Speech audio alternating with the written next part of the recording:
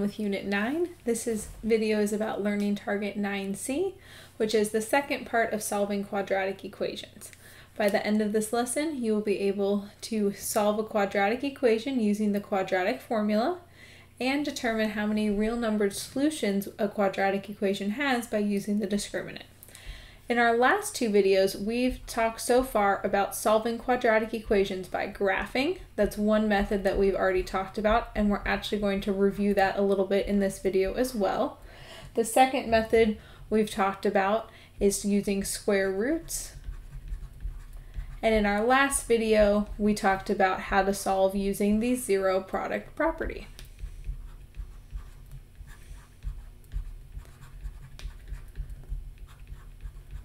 This next method that we're going to learn how to solve actually works for any quadratic equation.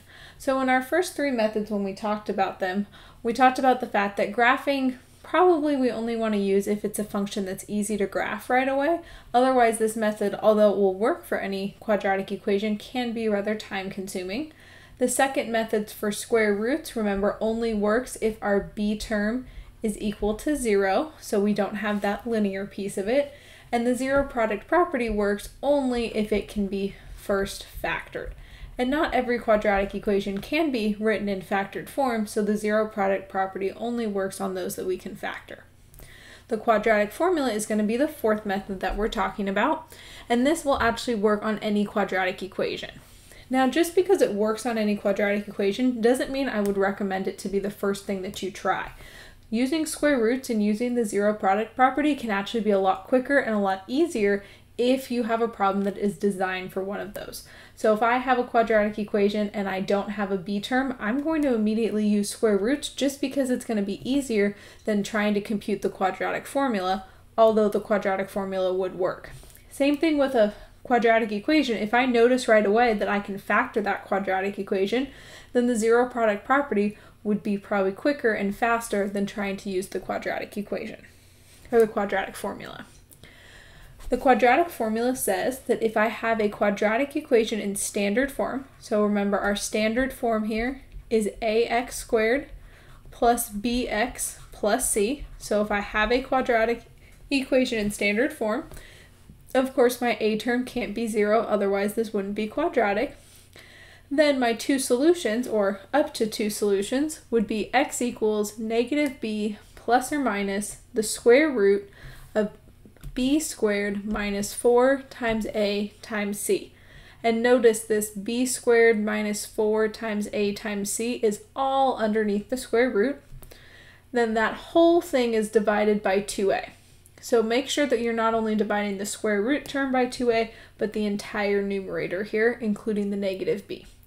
That will produce our solutions for our quadratic equation, and we could potentially have up to two solutions with this. Let's jump in and do a couple examples. So these examples say solve the following quadratic equation by using the quadratic formula. In our first one, we have x squared minus 8 equals 2x. To get this into standard form, I need to subtract the 2x to the other side.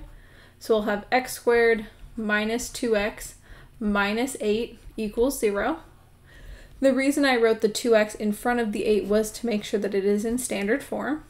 Now that we're in standard form, I'm going to identify my a, my b, and my c values, so it will be easier when I'm substituting into the quadratic formula.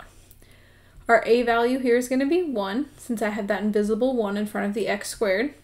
The b value is going to be negative 2, since that's the coefficient on the x term, and we want to make sure we're taking the sign with it. And then our constant term here is our negative 8. I can now set up the quadratic formula, so I'll start with my x equals, since that's what I'm solving for. I start off with negative b, so my negative b, I'm going to sub in a negative 2 in place of the b value, so I end up with a negative times a negative, plus or minus the square root of b squared, so negative 2 squared, making sure that that whole term is in parentheses, since I'm squaring both the 2 and the negative sign, minus 4 times our a term times our c term. So 4 times 1 times negative 8, and I'm extending over that square root since all of that is underneath it. all divided by 2 times our a value.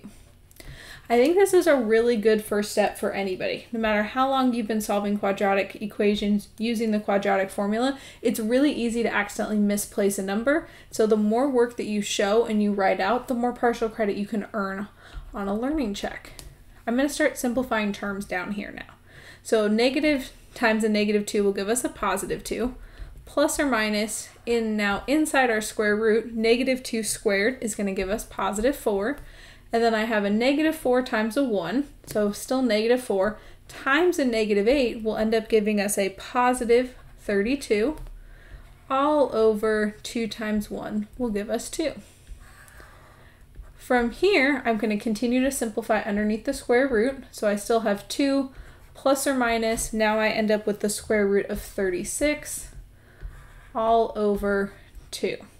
Notice although 2 divided by 2 does reduce down, I can't cancel these yet because the 2 in the denominator is over both of those pieces. So what I'm going to do in a second is actually split this apart into 2 separate terms with the plus or minus sign dividing them. Before I do that though, we can simplify the square root of 36. It happens to be a perfect square, and the square root of 36 is equal to 6. If we didn't have a perfect square here, that's okay. We do want to simplify any square roots down as much as we possibly can. So if there are perfect squares inside, we'll want to make sure we factor them out. Now from here, I'm going to split this into 2 terms because both the 2 and the 6 are being divided by the 2 in the denominator. So this is really equal to 2 over 2 plus or minus 6 over 2. And one of the most common mistakes I've seen over the years is forgetting to divide both of them through by that 2 times a term. So I think it's helpful to leave it all as one fraction until you're ready to actually split them apart. From here, I want to reduce down and simplify as much as I can. So 2 over 2 is equal to 1. I still have my plus or minus, and then 6 over 2 reduces down to be 3. Now from here, I can continue to simplify these since I can take 1 plus 3 and I can also do 1 minus 3. So the plus or minus sign is representing 2 equations. It's representing 1 plus 3, and it's representing if I have 1 minus 3. Since both of those can be simplified, our final answers we're going to end up with is x equals 4, and then x equals negative 2. And those will be our 2 final answers for this problem. Let's look at our second example here. So in our second example, we have x squared minus 4x equals 21. We have to make sure that we are in standard form. Is this quadratic equation in standard form?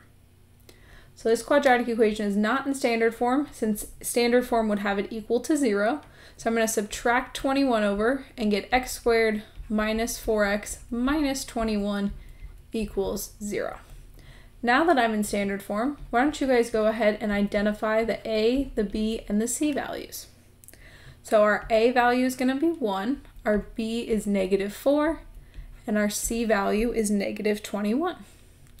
Now that we have this information, we can go ahead and substitute it into the quadratic formula. So I'm getting x equals negative b, so negative times the negative 4, plus or minus the square root of b squared, so negative 4 squared, minus 4 times the a value, which is 1, times the c value, which is negative 21. All of that is underneath our radical. All of that is then divided by 2 times our a value, or 2 times 1. Simplifying this down, we end up with 4 plus or minus the square root of 16 from the negative 4 squared, plus 84. Since I have the negative 4 times the negative 21, I end up with a positive, all over 2. From here, we can simplify underneath that radical a little bit more, and we get 4 plus or minus the square root of 100, all over 2. Again, I want to make sure I don't just divide the 4 by 2. I'm dividing both terms, the 4 and the square root of 100. So I'm going to continue to write the division bar. From here, I want to simplify the square root of 100 if possible. And 100 is a perfect square, so we can reduce that down to be 10, since the square root of 100 is equal to 10. From here, I'm going to break this apart into our two terms. So we get 4 divided by 2 plus or minus 10 divided by 2. Each one of those fractions can be reduced, and we end up with 2. Whoops. There we go. We end up with 2 plus or minus 5. Now, because these are both real numbers that we can add together since they're like terms, we're going to finish off simplifying, and we're going to simplify 2 plus 5 and then 2 minus 5. Let's make sure we have enough space here. So our final answers then for x are going to be x equals 7 and x equals -3. So in both of our first two examples, we ended up getting a perfect square underneath the radical sign, which can happen sometimes. And when it does, we want to make sure we simplify all the way down to our final two, maybe integer values or fractions that we might end up with. Now, if we don't have a perfect square underneath the square root, we'll just want to simplify this as much as we can by reducing down the square root as much as possible. Okay, let's look at example 3. So example 3 says 2x squared plus 10x plus 3 equals 0. Is this equation in standard form? This equation is in standard form, so we can go ahead and find our a, our b, and our c values. Our a value is going to be 2, our b value will be 10, and our c value will be +3.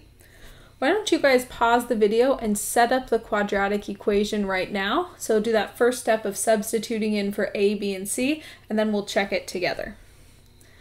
Let's check our setup here. So I start off with -b, so I have -10 plus or minus the square root of b squared, so 10 squared, minus 4 times the a value, which is 2, times our c value, which is 3. All of that is underneath the square root. And then I divide that entire numerator there by 2 times our a value. So 2 times 2. So double check your setup right now. It's really important that we want to make sure we're setting up the pieces correctly, and it does take practice just to remember. We'll first memorize what that quadratic formula is, and then making sure we're plugging in the a, the b, and the c correctly. From here, when we go to reduce this down, -10, we end up with plus or minus the square root of 10 squared is 100, minus 4 times 2 times 3 would give us 24. All over 2 times 2 is going to give us 4. Continuing to simplify inside of the square root, we end up with -10 plus or minus the square root of 76, all divided by 4. From here, I'm going to break this apart into two terms because the square root of 76 is not going to be a perfect square, but we do want to think about if there's anything we can factor out. So breaking this apart into two terms, I have the -10 divided by the 4, plus or minus the square root of 76 divided by the 4. Now, what do you guys think? Can I first divide the 76 by the 4, or do I first have to simplify the square root? What do you guys think? So, order of operations tells us that we have to first reduce down the square root of 76 if possible, and then divide by the 4 if we're able to take anything out of the square root. So, let's factor 76. What are factors of 76? So 76 is divisible by 4 and 19. The reason I chose the 4 and not 2 right off the bat was because 4 is a perfect square. And so if I'm simplifying the square root of 76, well, that's going to be equal to the square root of 4 times 19. And the square root of 4 is a perfect square, and we would end up with a 2 then in front of the radical sign, and the 19, which is a prime number, is left over inside. So because the square root of 4 can reduce down, square root of 4 is equal to 2, and that comes in front of the radical sign. The -10 over 4 I can reduce as well, and that will give us a -5/2. And then, of course, we still have the 2 times the square root of 19 divided by the 4. The next step we'd want to consider is if I can reduce down fractions anymore. So the negative 5 over 2 is reduced as far as that can go. And then the 2 times the square root of 19 over 4, I can only reduce if the coefficient on the square root is divisible by the number in the denominator. And in this case, 2 divided by 4 does reduce down to be 1 over 2. So our final answers that we end up with then is negative 5 over 2 plus or minus the square root of 19 all divided by 2. And the reason I'm not going to continue to simplify and try to add these together is negative 5 over 2 and negative 19 over 2 are not like terms, and I can't combine the numerators anymore just besides writing it as one fraction. So we're going to leave that as our final answer then. We do have two answers here because of the plus or minus. So we have the negative 5 over 2 plus the square root of 19 over 2. And we also have the negative 5 over 2 minus the square root of 19 over 2. And those would be our two answers. I do want to go back and re-emphasize the fact that this 76 here, or anything underneath the radical, could not be divided by the number in the denominator. So up in example 2, this 100 I cannot divide by 2. I first have to simplify the square root as much as I can and then do any division that is possible. Okay, let's look at example 4. So example 4 says 3x squared plus 5x equals 4. This guy is not in standard form, so I'm going to go ahead and subtract the 4 to the other side and get 3x squared plus 5x minus 4 equals 0. Why don't you guys pause the video, find your a, your b, and your c values, and then set up your quadratic formula.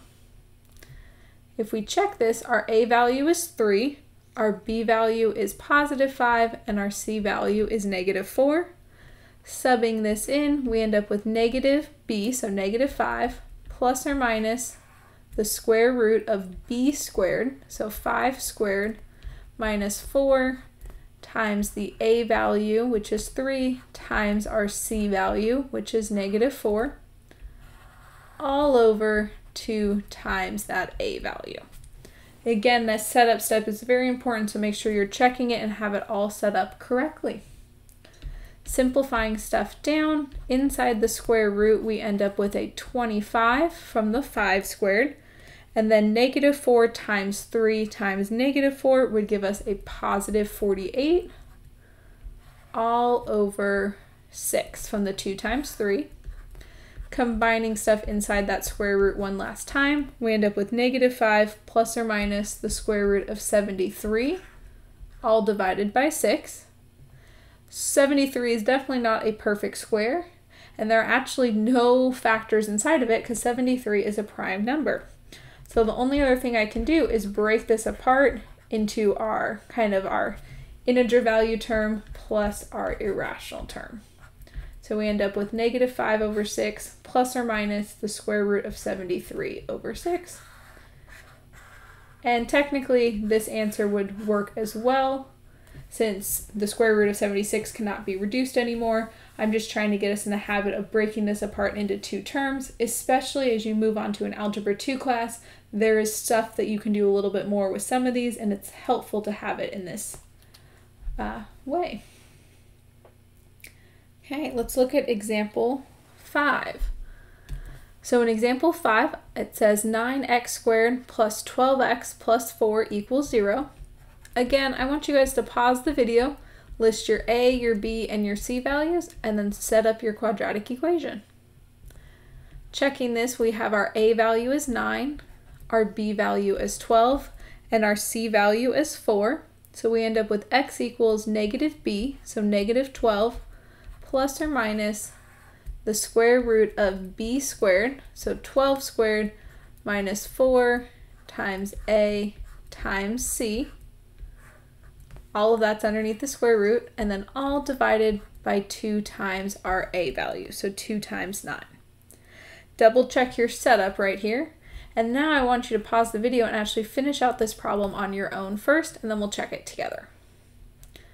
Okay, checking example 5, if we simplify underneath the radical, we end up with 144 from 12 squared, and then negative 4 times 9 times 4 actually gives us a negative 144, all divided by 18.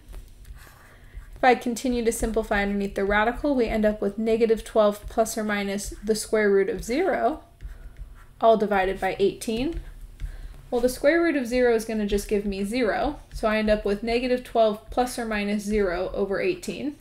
But there is no difference between adding 0 and subtracting 0, so I really just end up with negative 12 over 18, which we can reduce down to be negative 2 over 3.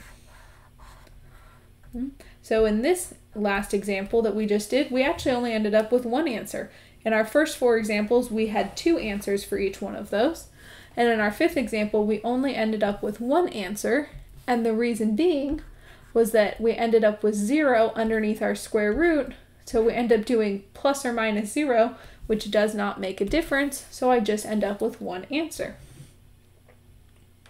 And we saw in prior videos when we solved using other methods, there are times when our quadratic equation just has one answer. On a graph, we saw that when the quadratic equation just touches the x-axis once, since our x-axis does equal our solutions. And we also saw it when we used the zero product property, when we had 2 identical factors, we ended up with just one answer. Let's look at example 6. So example 6 says x squared minus 2x plus 3 equals 0. This guy is already in standard form, so why don't you guys pause the video, decide on your a, your b, and your c values, and then set up the quadratic equation. In this example, our a value is 1, our b value is negative 2, and our c value is positive 3. So we end up with x equals negative times negative 2 plus or minus the square root of b squared, so negative 2 squared. Again, make sure you have the entire negative 2 that is being squared, because this will end up being a positive number, minus 4 times a times our c value. So all of that's underneath the radical, all divided by 2 times a. Simplifying down, negative times a negative 2 will actually give us a positive 2. And then we end up with plus or minus the square root of negative 2 squared is going to be positive 4, minus 4 times 3 will give us 12, all over 2. Simplifying underneath the radical, we end up with the square root of negative 8. So we end up with 2 plus or minus the square root of negative 8 all over 2.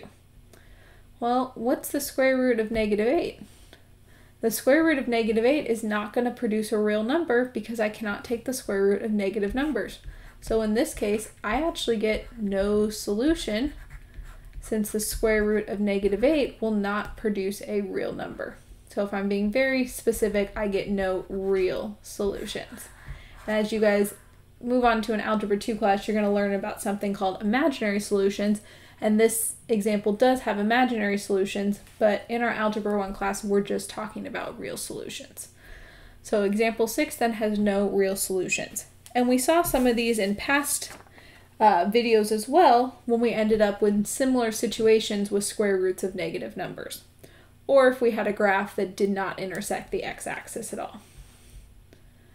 Okay, so it's kind of led to this question, but our first question down here says, how many real solutions can a quadratic equation have?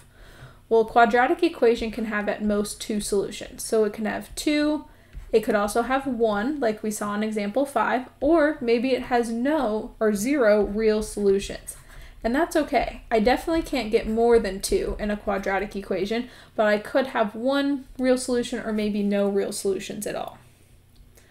What we're going to finish talking about in this video is there a way to figure out how many solutions a quadratic equation has without actually solving for the solutions? So wouldn't it be nice if there was a way that I could kind of almost look at the equation, maybe do a little bit of work, but not actually solve for the solutions, and be able to say, yep, that guy has 2 solutions, that one has 0 solutions, and this guy has 1. Well, there is a way that we can do that. And the way we do that is called using the discriminant, and the discriminant is coming from that quadratic formula. So I'm going to write the quadratic formula here for reference. Remember, it's x equals negative b plus or minus the square root of b squared minus 4 times a times c all over 2 times a. So the discriminant is the stuff that is underneath the square root here. So this b squared minus 4ac. And the reason that that's so important is the square root really determines how many solutions we're going to end up getting. If we had a positive number underneath here, like we did in examples 1 through 4, we ended up with 2 solutions. If we ended up with 0 underneath the square root, like we did in example 5, we actually just got 1 solution. And then in this last example, in example 6, if the number underneath the square root was negative, we ended up with no real solutions. So although I can't just look at the quadratic equation and be able to determine right away how many solutions, I can do a minimal amount of work and just calculate what b squared minus 4ac is equal to determine the number of real solutions. So I have a little chart for us down here, and I want to connect this back to what we've talked about before. So I'm going to leave all of that up there. So we have 3 cases. We have the case where the discriminant, so the b squared minus 4ac is positive. We have the case where the b squared minus 4ac is equal to 0. And our last case is where that b squared minus 4ac is actually a negative number. And we've done examples with this. So if we look back, examples 1 through 4 were when that discriminant value was positive. Example number 5 was when that discriminant value was 0. And then example number 6 is where that value ended up being negative. And the reason that's going to be helpful is so we can see each one of these cases. Now, if I look at the quadratic formula here, in this first case, if the stuff underneath the square root is a positive number, then I get something plus or minus a positive over a number. That's when we're getting 2 real solutions. Okay? And what that translates to on a graph then is, remember that our solutions, another name for those, are our x-intercepts. So I would be looking at some graph where I intersect the x-axis twice. So here on this graph that I just drew, I have 2 places where we're intersecting that x-axis. Let me actually redraw that and just fill in those circles. So I have one place right here and then another place over here. So that's producing 2 solutions. Another example of this would be maybe be a graph that is upside down, so it's facing downward. Remember, our parabolas can face downward if our leading coefficient, or that a value, is negative. But in both of these, because I have 2 x-intercepts, that tells me that I get 2 solutions. So we can see how, although we have different methods for solving these, they all do still correlate. Our graphs and our x-intercepts were our solutions, and that was one way to solve. Using the quadratic formula, it's another way to solve, but still I would end up with 2 solutions in both of these cases, regardless of what method we're using to solve. And now in our second case here, if the discriminant, so the b squared minus 4ac, which again is that stuff underneath the radical, so if that number happened to be 0, then I only get 1 solution because adding 0 and subtracting 0 doesn't produce anything different. This is the case where I just have 1 x-intercept. So maybe I have a graph facing up that intersects once right there, or if I have a graph that's facing down that intersects once right there. So in this case, it was 1 x-intercept so that we got 1 solution. From the quadratic formula perspective, that's where the b squared minus 4ac would be equal to 0. Then in this last case over here, when our number underneath the radical sign was a negative number, so if b squared minus 4ac is a negative number, I end up with 0 real solutions. And we saw that in example 6. On a graph, what that would look like is that I have a graph either completely above the x-axis, or I have a graph that is completely below the x-axis and facing downward. And in this case, I have 0 x-intercepts, which implies 0 real solutions then. So we can see the correlation here between our other methods from our graphing to the quadratic formula and then calculating this b squared minus 4ac term, which we call the discriminant. what we're going to do is a couple more examples where instead of actually solving for the solution, so I don't care what the solutions are, I just want to determine how many. I want to determine if I have 2 real solutions, 1 real solution, or no real solutions. What this is going to come down to is I have to calculate this b squared minus 4ac. If that number is positive, then I automatically get 2 real solutions. If b squared minus 4ac equals 0, then I get 1 real solution. And if b squared minus 4ac is negative, then I get 0 real solutions. Now in all of these we could solve for what the solutions are, but the purpose of these questions isn't to figure out what the solutions are, just how many solutions that we have. Okay, so let's look at these. And on the side I'm going to just kind of write for reference what we knew. So we knew if b squared minus 4ac is bigger than 0, then I get 2 solutions. If b squared minus 4ac equals 0, then we get 1 solution, and if b squared minus 4ac is less than 0, so if this is a negative number, then I get 0 solutions then. We can use that as reference when we do these. Let's start with example 7. So it says, without solving for the solutions, determine the number of real solutions. I need to make sure that we're in standard form.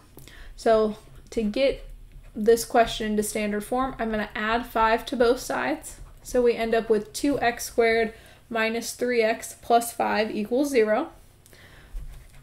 Why don't you guys pause the video and find your a, your b, and your c values. So our a value here is 2, our b value is negative 3, and our c value is positive 5. Instead of using the entire quadratic equation, I am just going to calculate what the part underneath the square root is. So the b squared minus 4ac. Subbing these in, we end up with negative 3 squared minus 4 times a, which is 2, times our c, which is equal to 5. Simplifying, negative 3 squared gives us 9, minus, well, 4 times 2 is 8, and then 8 times 5 is going to give us 40. Then 9 minus 40 will give us negative 31. So in this case, did I end up with a positive number in this first case? Did I end up with 0, or did I end up with a negative number? So in this case, we ended up with a negative number. So negative 31 is less than 0.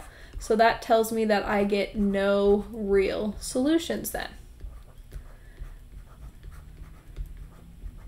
Since the question just asked for the amount of real solutions, we have answered the entire question since there are none of them.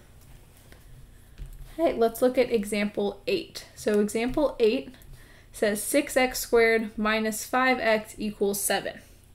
Is that in standard form? So this guy is not in standard form because I would need all the terms on one side. So I need to subtract 7, and now we're in standard form. Why don't you guys pause the video, find your a, your b, and your c values, and then sub that in to this b squared minus 4ac, and then we'll check it. So our a value here is 6, our b value is negative 5, and our c value is going to be negative 7. When we sub these in, we get negative 5 squared minus 4 times 6 times negative 7.